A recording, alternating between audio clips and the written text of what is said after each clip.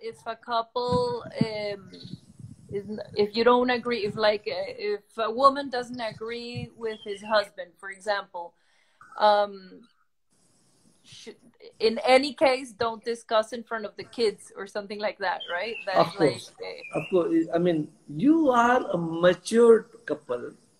mhm, You can discuss this in your bedroom. You can discuss this in a garden when you are alone.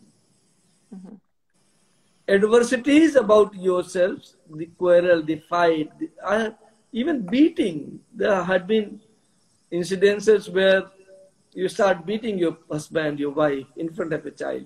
It always has a negative impact on the mind of your child. You must, even when you are grown up, my parents are married for something like 68 years now.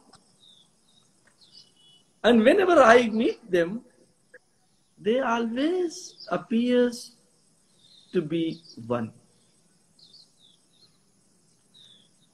And for a lot of time, I was thinking that, oh, how is it possible that they don't have any disputes?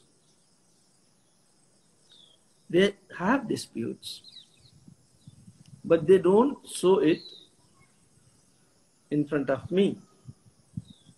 And I think parents should be like that. Sometimes I explain my life and I say I have been very lucky in my life because having every relationship nice is also a great thing. If you have good parents, nice brothers, nice siblings, nice sisters, nice children, it's a great blessing.